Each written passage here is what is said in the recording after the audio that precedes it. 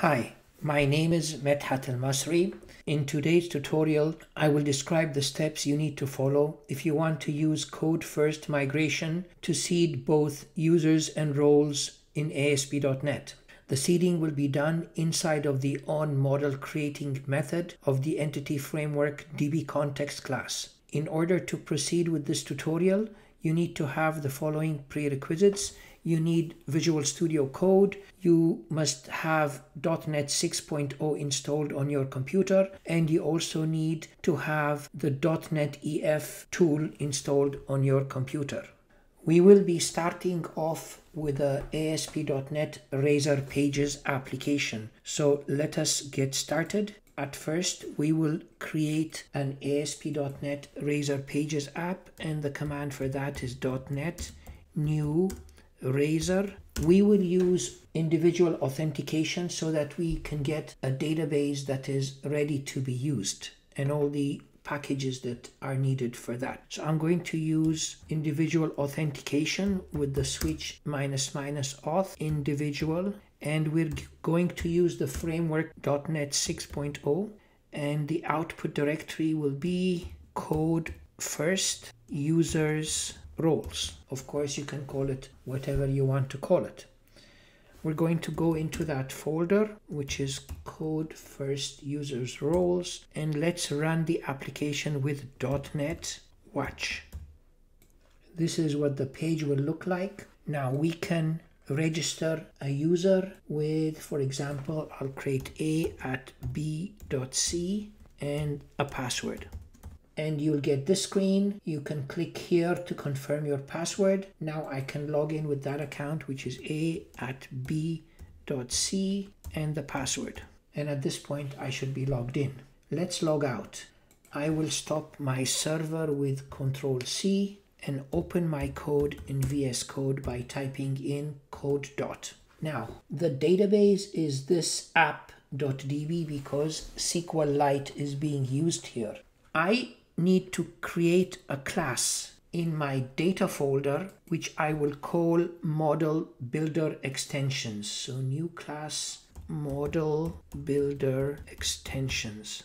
Now I will be creating an extension method here that belongs to the model builder and will seed for me my roles first, then my users. I want to do the roles first because once I do the roles, then I can add users into the roles. So this class will have all the logic for seeding the data, and I will replace it with this code. Let's first resolve these namespaces.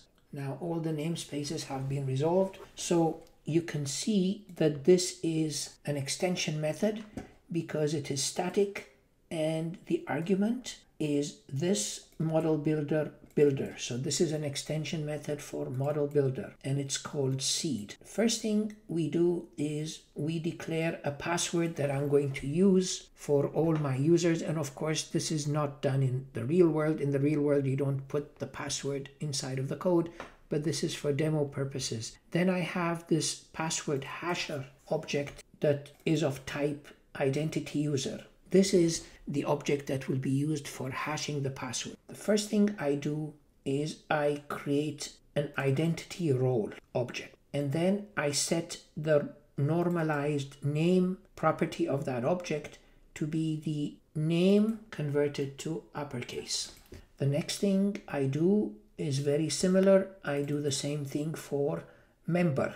I create a member role and I set the normalized name also to the name converted to uppercase. Then I add to a list of roles the admin role that was created here and the member role that was created here. Then I add this to the database, basically. Next, I create an admin user. All of this code is just creating an admin user. So I set the username to be this email address, the email to be this email address. I set email confirmed to true. And I set the normalized username to be the username converted to uppercase. I set the normalized email to be the email converted to uppercase. And this is where I set the password hash to be this object that I created up here, the password hasher, and I hash this password for this user. And I do pretty much the same for another user, which is the member. And I add both these users, the admin user and the member user, to a list of users here. I add this to the database. Now this part here is where I associate a user with a role. So here I'm associating the first user, which is AA at AA.AA, with the role of admin. And then I associate the second user, which is MM at MM.MM, with the member role, and this is added to the database. So this is all the seeding that needs to be done to create two roles and two users. But of course, this seed method has to be called from someplace. We're going to call it in the onModelCreating method of the context class. So this onModelCreating method is an overridden method. At first, it's going to call the base class's onModelCreating method and pass it the builder object. Then we're going to use this builder object to call the extension method seed, and that's where this method seed gets called.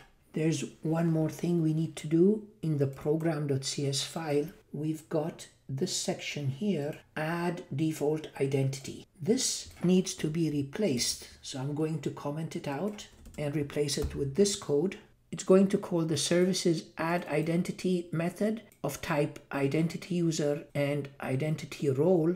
Here in the options section, you can add options pertaining to the length of the password, the complexity of the password, and the, for example, in this case, maximum length for keys, which is 128. And this is important here, you're registering identity role, so it's available in the rest of the program. You're adding default UI and adding default token providers. Now, having done this, we should be able at this stage to create some entity framework migrations. Let's start from scratch. So I'm going to delete this migrations folder here. I'm also going to delete the app.db file, which is the SQLite database file. So let us add a migration. So the way to do that is .NET-ef migrations add, and I will just call it M1, and the output directory is going to be data/migrations.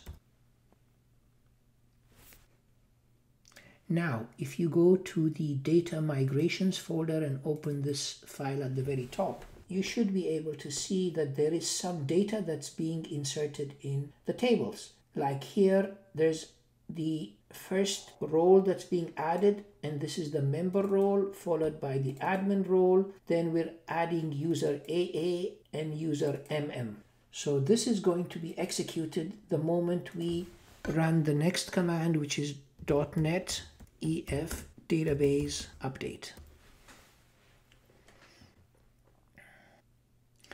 In my VS Code, I do have an extension that has to do with SQLite. It is this one here, Explore and Query SQLite. This allows me to take a peek at the data inside of my SQLite database. Now with that extension, you can right click on app.db and say open database, and you get this section here. I'm going to expand it, and let's just have a peek at the roles. So I'm going to say show tables on the ASP.NET roles, and you can see we have some data in the roles table. And let's do the same in the users table, show tables, and you can see here that my users have been populated in the database. At this point, we want to log in with some of the users that we created and maybe use some of the roles that we have in the system. So let us start our application, .NET watch, and here we go. Let me log in now with a user. So I'm going to enter AA at AA.AA and the password, log in, and there we are, we're logged in. So I will log out. Now in this application, we actually have two pages. We have the home page and we have the privacy page.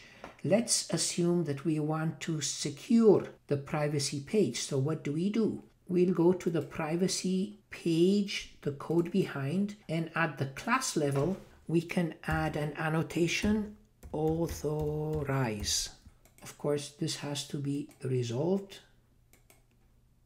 Now, if we try to go back to our application, of course, you can see now, because we're in the privacy page, it says it tried to go to privacy and it's secure. But the home page is open to everybody, the privacy secure, and it's secure as far as authentication is concerned, which means that if you're authenticated, you can go to this page. So I can check now. Let me try the other account, mm@mm.mm, and the password.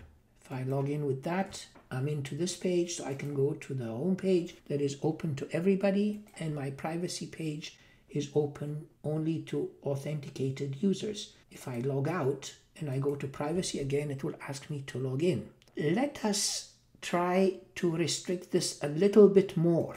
Going back to the privacy page, suppose I want to restrict this only to users that happen to be in the member role.